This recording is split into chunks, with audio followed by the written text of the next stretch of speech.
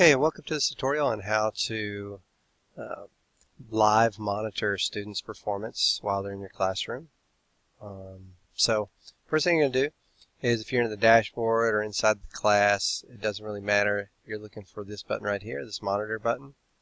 You click on the monitor button. It's going to list all your classes that this eSheet has been assigned to, and you're just going to click on whichever class you want to monitor.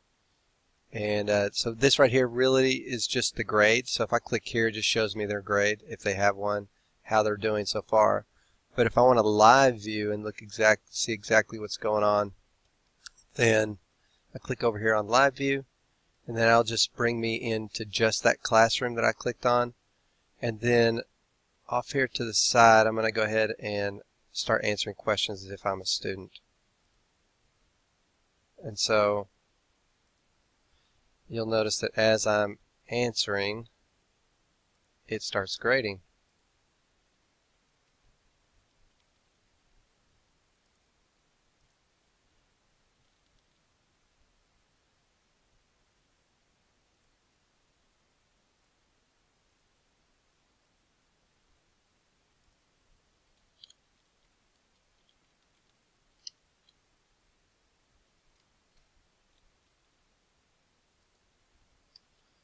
And when I'm done, it should spit a grade up.